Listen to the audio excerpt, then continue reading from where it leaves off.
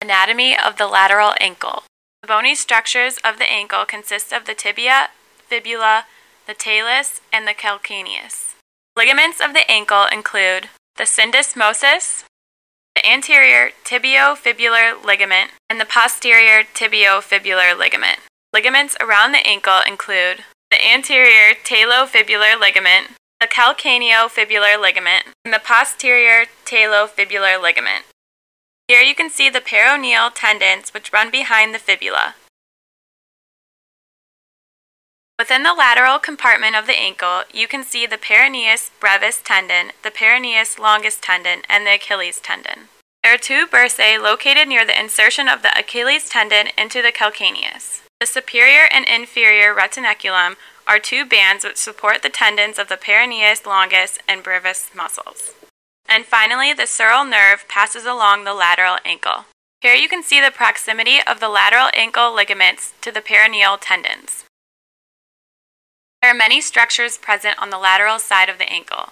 These structures are often susceptible to injury. Diagnosis of these injuries can be confusing, and many of these injuries can be missed. Diagnosis of a sprained ankle may be the wrong diagnosis. Common injuries and conditions around the lateral ankle. The first type is an ankle sprain. The second type is a high ankle sprain, or a syndesmotic injury. The third type is peroneal tendon subluxation.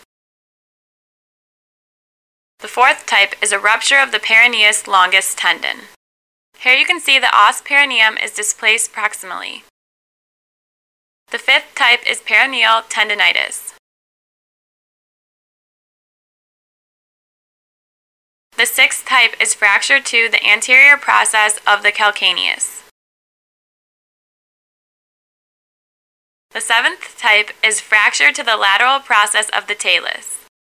And the last type is Achilles Tendonitis.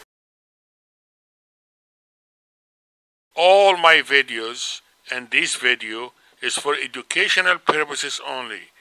Please consult your doctor before you make any decision about your medical care.